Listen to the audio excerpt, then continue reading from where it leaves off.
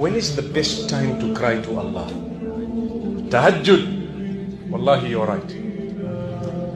We are taught that Tahajjud is by invite only. So you don't just get up for Tahajjud. You are invited to get up by Allah. So if you're up for Tahajjud, thank Allah because He's invited you and He's honored you to get up and you're there. That's an invite. You're invited. Tahajjud is by invite only. It's not possible for you and I to just get up and start doing Tahajjud. No, no, no.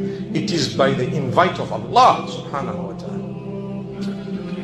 And out of His love, He creates a need in your life in order for you to get up for that Tahajjud. That was the invitation. It came to you through a difficulty, through a hardship. You never ever tasted the sweetness of Tahajjud until you had a challenge that you felt nobody can solve and resolve. Now you got up and you're crying. Allah says, I love you so much. Look at you. You've come to me. You are broken. You are softened. You're worshipping me. You're asking me. Just that much is building your paradise. Whether Allah gave you what you wanted on earth or not is irrelevant.